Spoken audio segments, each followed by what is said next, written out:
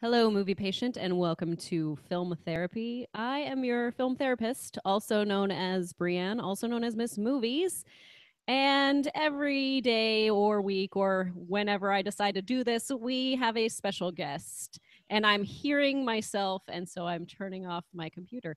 Okay, so that works well. We always have a special guest, and today that special guest is Sasha Perl-Raver. Hello, I'm crazy. That's what we love, and that's why we have Joker with us. So I'm excited that you are here, even though you're not here. I'm excited that you're here, if that makes sense. I'm super excited to be here and to talk about all the weird stuff in my brain. Excellent. And we'll have some people in the I like to call it the waiting room, which is our chat on YouTube. So hello to all those people that will be joining us soon, especially Randall Sands, because I already see you in the chat. Hi, Randall. So on this show, here's what film therapy is. What we do is I ask the patient 3 questions. It's always the same 3 questions about film. The first one being, what is a film that inspires you? I don't know what I was about to say. The second one is, what is a film or a scene from a film that triggers a memory for you? Perhaps that's a painful memory, perhaps it's a happy memory. And what is a film that helps you through difficult times? So before I get started, I do want to say that I started this show because I suffer from depression, and I want to let you know that I'm not a real therapist. I just play one on the internet. And if anyone needs anything while they are watching the show and is having a difficult time, I would like you to please either go see your doctor or call 911 or find some help that you need immediately. That is my disclaimer. I like that disclaimer. I did not know that that's why you started the show, but that makes me feel a lot better because I feel like mental health is something that has been sort of shoved into the shadows for so long. And I am somebody who suffers from OCD and anxiety. And it took me until recently to actually like go to a therapist and get medication. And I wish that it wasn't something that was considered so embarrassing and maligned, because had I been on medication like a decade ago, oh my God, my life would have been so much better. Drugs are the best, especially legal drugs that actually help your crazy SSRI whatevers. So that's awesome, dude. Good for you. And yeah, like everybody needs something, whether it's a movie or a little Zoloft.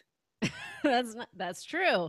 I my issue was needing to get off of drugs. Not like Which kinds of drugs? not like crazy drugs, like birth control. I had to Oh get off yeah. of that so I could be less crazy. And which was nice. And now um so just so you know, and other movie patients might already know that I suffer from suicidal thoughts. So that was one of the main reasons my doctor said, "Oh, hey, you should stop taking birth control, and you'll probably stop having suicidal thoughts," which is what happened. I mean, I still get them every now and then, but they don't come on like they used to. That's crazy. A girlfriend of mine had terrible, terrible depression. And similarly, her birth control pills made it way worse. And what's interesting is when I went off of birth control, P.S., being a woman, it's hard, you guys. Whether, there's just all kinds of stuff. But the hormonal stuff was so intense that it did feel kind of like my body was kicking something like heroin. Like you feel this insane withdrawal. I felt like my anxiety spiked so high because you've been doing this weird thing to your brain and your body, convincing it that it's pregnant basically so that you won't get pregnant. But that is so interesting. What birth control were you on? I think it was just generic, but I can't remember. It started with a Z, and that's all I remember.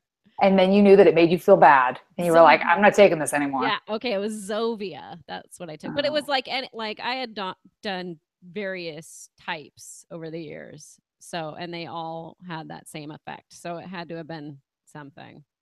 Anyways. Mm. Well, I'm glad you're off of it. Me too. I'm in a much happier place in life. I mean, I do therapy as well because, just taking the drugs away wasn't going to solve my problems. So I also go to therapy, and that's regular. So yay. And then we Yay. have film therapy where we make everything better. That's right. Let's get started with film therapy. So, Sasha, what is a movie that inspires you? This is a really hard question. And I should admit to the people who are watching that I was I knew some of the questions, and I started doing a little bit of research, and then I decided I wasn't going to do any more research because therapy is supposed to be about what's actually going on in your brain at any time. And I was like, oh, I'll just sort of let the thoughts come as they are. First thought, best thought. So when you say inspiration, there are a couple things I think about. I think about movies that made me want to move to Los Angeles and get involved in the film industry. I think about movies that sort of inspire me to be a better person. I think there's so many different levels of inspiration, but the thing that keeps coming into my head, I mean, there's two movies right now that are fighting it out. I have on one side the Virgin Suicides, which maybe it's just because we've been talking about suicidal tendencies. Mm-hmm. Because I love that movie in so many different ways. I think that it was such a beautiful adaptation of a writer who I love, Jeffrey Eugenides. His book is so wonderful. But Sofia Coppola, who I think everyone was sort of rooting against when she decided to be a director because of what had happened with when she was in Godfather 3, and also because of who her father is. People just expected her to not be deserving. And I think that that film is so incredible. And that to me is really inspirational. And I am always so inspired by powerful, smart, capable women in this industry. But I think the movie that is winning in my brain right now is Good Will Hunting. Nice. I remember seeing Good Will Hunting, again, a therapy movie, perfectly on point. There you go. I was in college and I came in under one major and I wasn't really happy. I was here at USC in LA. And I remember going with my friends to the Beverly Connection back when there was this rad frozen yogurt place called Humphrey Yogurt. And we went and saw, right, the best name ever for a yogurt place. And we went to go see a movie and we didn't know anything about it. But I had a crush on both Ben Affleck, going all the way back to Voyages of the Mimi, which was a show on PBS that he did that was educational when he was like 10 years old. And I liked... Wow. Oh yeah, dude. Callback. That is. Have you ever seen it? No, I've never seen it. I thought you were going to say To School Ties, and I was like, yes, I share this. I share this. Well, I was going to go to School Ties with Matt Damon because that shower scene, girl. Oh, please. Loved Matt Damon. But yeah, School Ties was my Matt Damon introduction. But Voyages of Mimi was a show on PBS that I used to watch after school when I was a kid. And it was baby Ben Affleck with his Boston accent too. I learned how to drink water off of a tent because of that show. Whoa. It was educational, man. Cool. Yeah, it was a boat. PBS is like the best thing ever, especially when you have kids. Oh, yeah. There's so many good, like that show that you're describing sounds like what maybe, well, is more instructional. The one that we like is called Odd Squad, where they like have these kids that like look up like strange occurrences. It's kind of like a kid's X-Files, if you will. Oh, that's awesome. Yeah. That's very cool. And then what do you learn about? Like with Voyages of the Mimi, you learned about, they were on a boat and they would sail around to different places. With Odd Squad, is it about like American history? Is it about science? It's about math and some science, but mainly math is what they're learning, which is great. I love it. I hate math. I'm so bad at math. Well, anyway, so we go to the Beverly Connection and we're in line for a movie and we saw this thing that said Good Will Hunting. And it was an early, like, I think it might've been their Oscar qualifying run because it was before the new year. And I ended up taking my parents to see the movie on New Year's Eve because I was like, you have to see this. My dad made me read Howard Zinn when I was in high school. So I was like, you're going to love this. So we go and we sit down. We don't know what to expect. Back when you could go to a movie and not know what to expect. Right. And to know that they wrote it and that they wanted to create a platform for themselves. And that movie, which is so smart and so brilliant and made me realize that the track that I was on in college was the completely wrong track. And then I needed to transfer over to film criticism. I love that movie for a million different reasons. Robin Williams being a huge one of them. What the movie says about friendship and masculinity, but also what it did for me in my life. It made me realize that, I was studying the wrong thing and that what I really loved was film and that I wanted to explore it more deeply. And for that, I will be eternally grateful. What were you studying before? I had come in under humanities, which isn't actually a thing. It's like liberal arts, basically, where you had to do like a fine art, a language, like a science. So I did anthropology, and I kept that as a major, but I was also studying theater. And I was like, wait a second, I don't want to act. I want to be in charge of film. I want to be involved in film. I basically realized I wanted to be Leonard Maltin. I had always seen him on Entertainment Tonight, and I was like, oh, that's so cool. I want to be in the movies he talks about. And then I was like, wait a second, no, I don't. I want to do exactly what he's doing. I want to talk about these movies and see them and deconstruct them. And I don't care about being in them. And the fact that now I make my living on camera is something that I've had to sort of deal with, because I am grateful that people want to pay me to do that, but I don't think that that is where I am. I think people find me like weird enough and loud enough and interesting enough to put me in front of a camera. But the truth is I'm much happier behind the scenes. Interesting. I like that.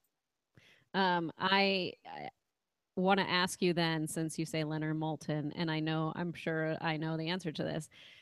I'm assuming you took his course, which is Cinema 466.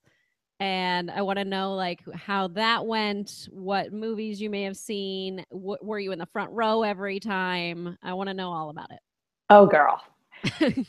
I took Cinema 466 4 times at USC. For people who do not know what 466 is, it's the best class in the world.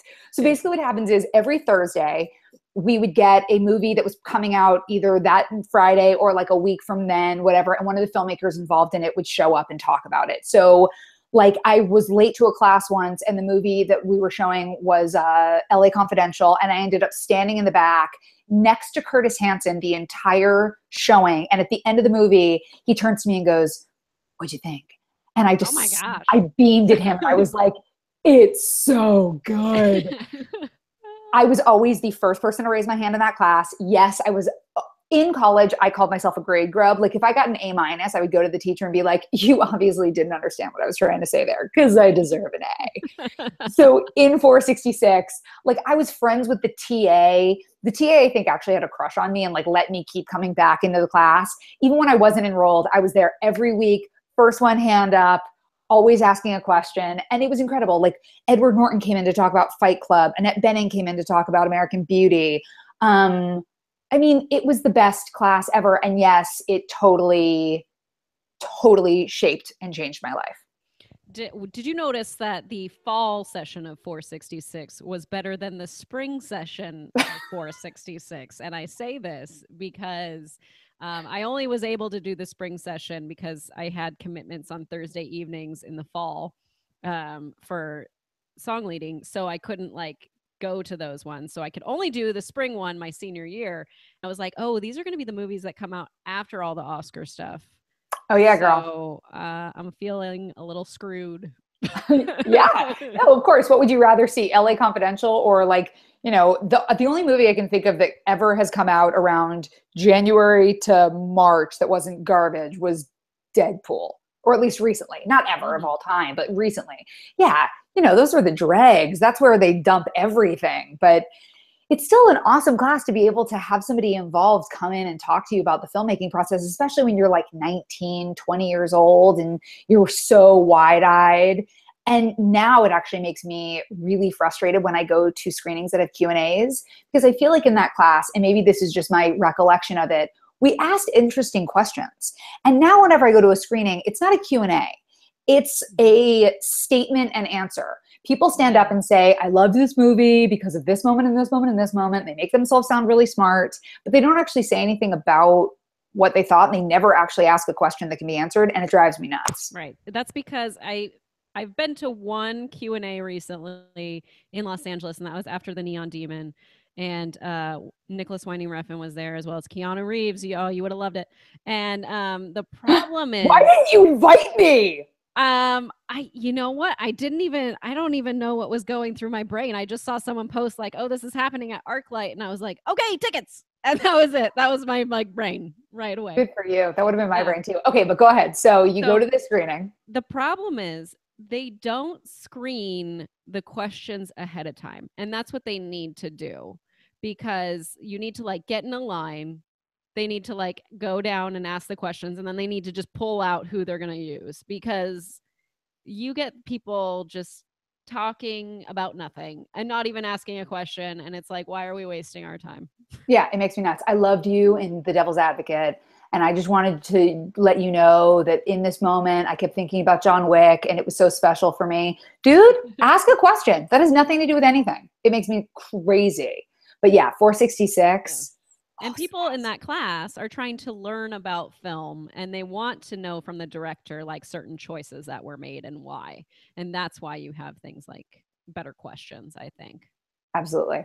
The only one for me, just quickly, so that way I can get on to the next question for you, so we don't get stuck on 466. But the one that I found really interesting, actually two I found really interesting, but Christopher Nolan was there for Insomnia, and like that was when he was like pretty fresh, pretty new. That's so it was like, awesome. oh, so great to see him. Anyway. That's fantastic. Insomnia, another movie with Robin Williams. And I also like that they always show a classic movie during the class at some point. And ours was Seven Brides for Seven Brothers, and Russ Tamblyn came, and people totally didn't stay for it. And I was like, they missed the best one. I don't know why you wouldn't stay for that and get to talk to him, because it was so cool. See, that's rad. Yeah, that class is amazing. Wait, what did he tell you? What did you guys talk about? What were some of the things? Oh gosh, he talked about, not just that movie, but also about his career. And Amber was there too, and she was like new to the scene of acting. And he was just like talking about being a dad and like ushering his daughter into the industry, since she's now interested in things like that. That's very cool. That's very cool. Yeah. I love Russ Tamblyn. Miss that guy. Anyways, let's get to our second question. So Good Will Hunting is your inspiration, got you to where you are now. So that's awesome. And now let's go to, what's a movie or a scene from a movie that triggers a memory for you that is perhaps painful or it's perhaps happy?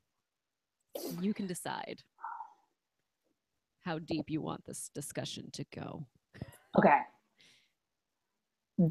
Okay. I could go with a childhood memory, but I'm not going to.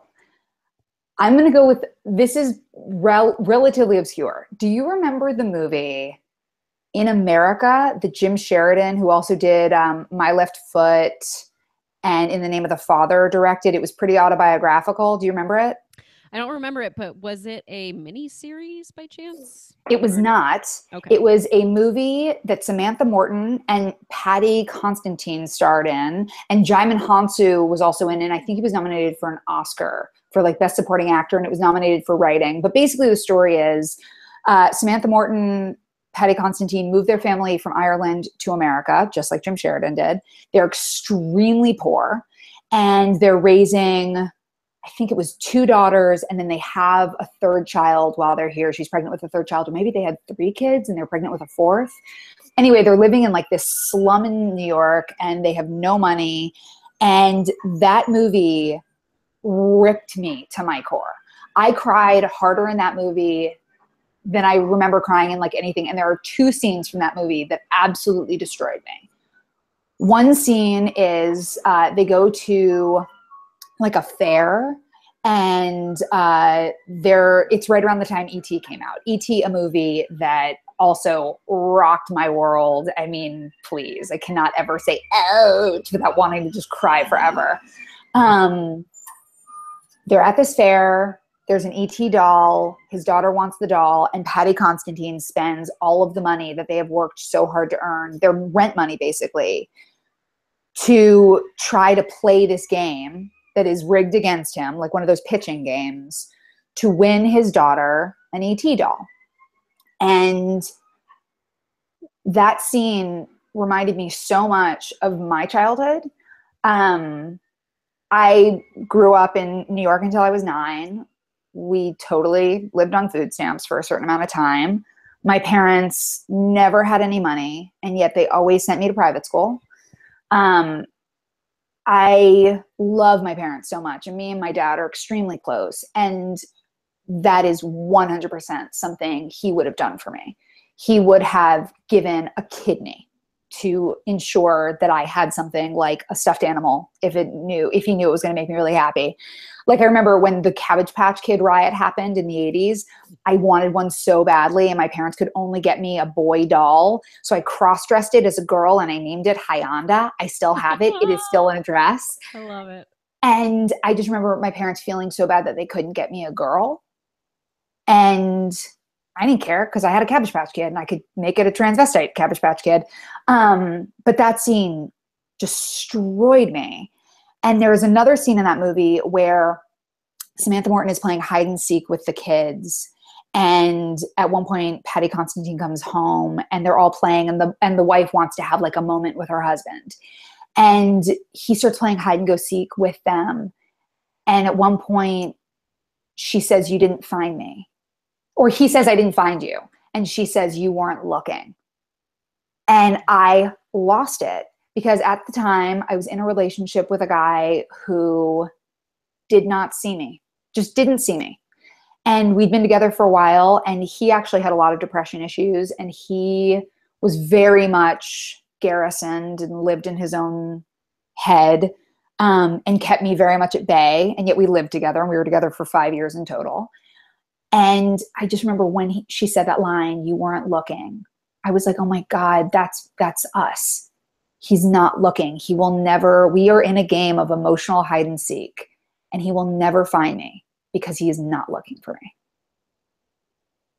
Wow. I need to see this movie because I mean, that just sounds like emotional buttons that will definitely be hit for me as well. I mean, not that I'm in a situation of someone's not looking for me, but that's sad. And I get that. And sometimes I feel like people aren't there on a different level too. Like I'm talking to you and we're having a conversation, not you, Sasha, but like talking to someone, having a conversation, and I know that they're not present in that conversation. Does that make sense?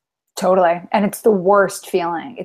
I'm actually talking about it and like, I feel like I'm shaking like in my core right now because it is it's the worst. And in LA, I think it happens a lot. People are constantly sort of looking just past you to see if there's something better on the other side, like somebody more important, something better or more entertaining.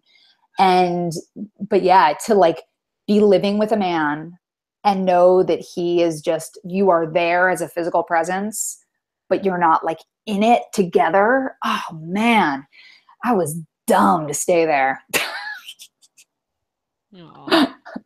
But yes and no, like, because, it takes time to realize that that's the situation that you are in. So that's how relationships work, right? I guess it shouldn't take you 5 years. Because keep in mind, I stayed with him for like another 2 years after that, I think. So, I mean, maybe it wasn't that long. I don't even remember now. Because this was like, I mean, that movie came out in 2002. Okay. Did it come out in 2002? Oh my God. If it came out in 2002, then I stayed with him for 4 more years. Oh wait, I gotta Google. Now I gotta Google and figure out when it came out. I'm turning my phone because that is going to be, I told you guys I was just gonna like let my brain run. Let's see. America. While you're looking. Oh, it came out in 2003, you guys. Okay. So less worse than we thought. Oh man, we'd only been together at that point. No, wait, we got together in 2000. So I've been with him for 3 years. Yeah, I stayed with him for 2 more years. Jesus. God. Oh man. Therapy. I need more therapy now just because of that. Yeah, that scene is so, and then in the movie, I should explain, in the movie, they end up playing this sexy game of hide and seek in the rain, and then they end up boning while their kids go to an ice cream shop. So like in the movie, it ends up well. In my life, it did not. Something I do need to see. It's so good. You do need to see it. It's a beautiful film. And it's very personal because Jim Sheridan said it was basically 100% his life. And all of his movies have been pretty autobiographical and personal. But that one was, he said, 100% based on his experience when him and his family got here. Nice. I somewhat remember it now, what you're describing to me. So I will definitely look that up. You know what I was thinking of as the miniseries was like Angels in America or something. Oh like yeah, that. the Tony Kushner play. Yes. Yeah, So with Meryl that Streep. was my first thought when you said In America. I like that you went theater girl. I like it. Let's move on to our final question, which is, what is a movie that helps you through difficult times? Could be something that kind of inspires in a way, or maybe not. Who knows? Okay. So right now, in my brain, I'm thinking about the movie that helped me when I was in high school, the movie that helped me when I broke up with that guy who I should have broken up with way before, who made me all sad when I saw In America, and I'm thinking of the one I watch now. Okay, wait. Hold on. Before you tell us, there are some people in the waiting room that have a guess, and they think it's going to be Point Break. They are wrong, but they are right because I do love Point Break and I do love Dirty Dancing. But no, those are not the ones that I turn to. Okay. In high school, the movie that helped me get through was Dazed and Confused. I was super unpopular when I was in high school. From the minute, so when my family and I moved from New York when I was 9, we moved to Oakland, and I was one of like 3 white people in my school, and everyone hated me and everybody thought I was weird. And that just continued until like I finally went off to college. But I am weird, so that's okay. But Dazed and Confused, I used to go to the movie theater by myself, bring my weed, smoke weed in the back of the theater, and watch Dazed and Confused and pretend I was friends with the people who were in high school in Texas. So Matthew McConaughey and I were totally homies, and we would hang out, and I would be smoking weed, and they'd be smoking weed, and Ben Affleck was in it. There is a Ben Affleck theme today. There is. I like it. And that made me feel better. When I finally broke up with the guy who broke my heart, made me feel like I wasn't worth anything, the movie that got me through, and this is so embarrassing. I refused to see this movie when it came out, but somebody gave me a screener of it. And I was like, this movie is going to be garbage. And I ended up watching it for like a month straight. Was Bridget Jones's Diary. The first one. Yeah. I was like, this movie, I watched it just on repeat. Just repeat. The movie I watch when I am in a bad place. Wait, is this for me to feel inspired or to feel better? Better or, okay. Better. Or sometimes people like to go this is a really depressing movie, so I feel better about my life. Yeah. No, this is not going to be that. Okay. The movie I watch when I want to feel better and I just need a pick-me-up is Blade 3. Okay, you guys, let me explain. Number 1, Ryan Reynolds has never been hotter than in Blade 3. Mm-hmm. Number 2, Jessica Biel has never been hotter than in Blade 3. That movie is like my gym inspiration. I watch that movie and I'm like, I'm going to go work out and get shoulders like Jessica Biel. That movie, there is a William Shatner random cameo in that movie he's speaking, what is it? It was called, it was a combination of like English, Spanish, French. What was it called? It was called like Spaganglish or something. And it was the one movie that was ever shot in this particular language. Oh no, Esperanto. It's called Esperanto. Esperanto. Okay. And I mean, that film is and it's the dude from Prison Break. That movie is so ridiculous and so fun and so totally mindless. It is the best a pick-me-up. Blade 3 basically is it's just cotton candy. It dissolves instantly once you're done with it. It leaves no trace except for maybe like a little film on your tongue. And it just makes you feel like I can go out and conquer the world and I'm going to go do curls forever and maybe take up archery because Jessica Biel in that movie is so bomb. So bomb. I think I've seen this because I know I've seen a Blade movie for sure. And was Stephen Dorff in it? I know that Ryan Reynolds and Jessica Biel were in it. And that's the only one they were in. Okay, good. Then I've seen Blade 3. Blade 3. The best. It's the best. And if you haven't watched it, you must. It will make you feel better about everything. Because it's just complete ridiculousness. And like, but the hotness is so on point. And Parker Posey is in it. And Parker Posey is a queen. I mean, it's just super fun. And it's just one of those movies where you can switch off your brain, let it wash over you, but the action is rad. Blade 3, man. Blade 3 is the ultimate pick-me-up. I love it. I love how the variety of films that people bring on this show are because I'm like, I don't think anyone will ever bring Blade 3 to this show again. So I'm so glad that you brought it because that's hilarious. I love it. You didn't say what's the movie that you watch when you want to feel smart. You said what's the movie you watch when you want to feel better. That's the movie I watch when I want to feel better. True. And when I want to go to the gym.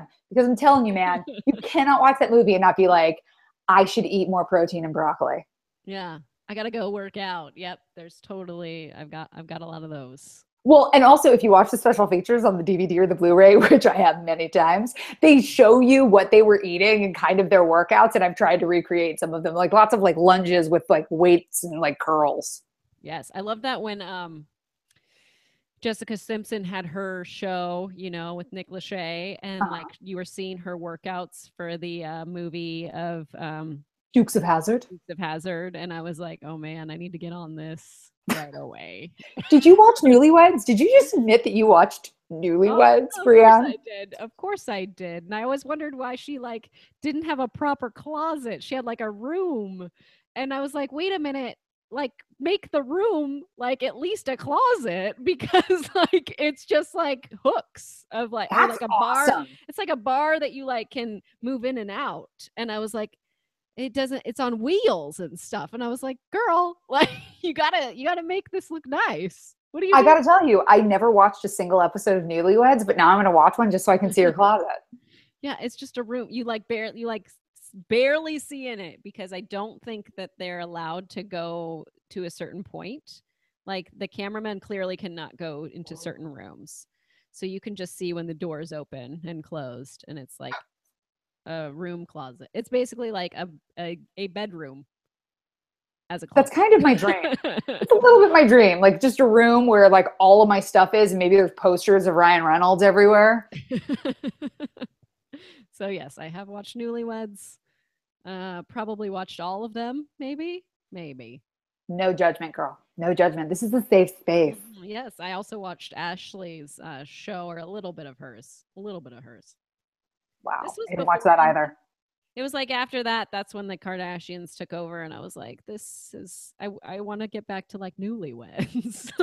That was kind of more I went from Real World to Two-A-Days to being too fucking old to watch MTV, and then I just went off to do my own thing. There you go. I always liked the Gauntlet and stuff like that, where they do the challenges. I was like, do they even do Real World and Road Rules anymore? Now they just do the challenges. Anyways, we're way off. But hey, that's what we do here. Thank you, Sasha, for coming on this show. Thank you, Brianne, for having me on the show. This was super fun. Where can the other patients and those in the waiting room find you? You can find me, and please do if you are a Blade 3 fan like me, at Sasha Perl-Raver on Instagram and Twitter, and on Fridays hosting FX Movie Download. On Mondays hosting Collider TV Talk, which is super fun. And I will be on Schmoes on the 27th. Nice. I like that you have your schedule. Very exciting. Dude. You can find me on Twitter at Miss Movies. I'm there all the time. And send me your nice, sweet tweets. Not your mean ones. I don't want mean tweets. I'm not a celebrity, so I'm not supposed to get mean tweets, right? Yeah. Actually, my best friend just said to me, he was like, dude, you've reached a place in your life where you now have trolls. I think that means you made it. I was like, that's a terrible, terrible barometer. You don't deserve mean tweets, dude. You don't deserve mean tweets. You don't deserve mean YouTube comments. You're way too nice for that. And neither do you. Well, thanks, man, but I'm not doing a public service. You're doing a public service by doing the show. Oh, okay. Well, thanks. Randall Sand says he's forever a follower, Sasha. So there you Randall, you're the man. Thanks, dude. Thanks for making me feel nice every day. So thank you all for joining us today. We will see you on our next session of Film Therapy. So bye. Bye. Bye. Bye. Bye. Bye. Bye. Bye. Bye.